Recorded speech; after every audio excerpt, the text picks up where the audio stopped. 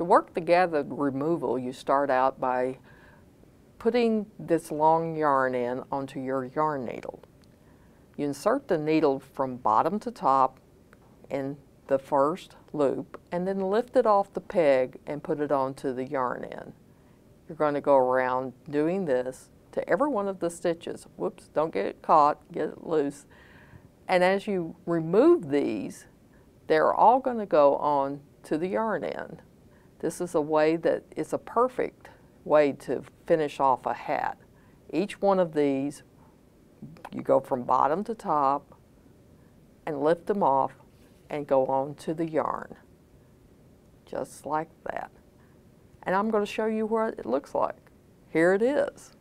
It just has an easy, zippy way of just pulling together and finishing the top of a perfect hat.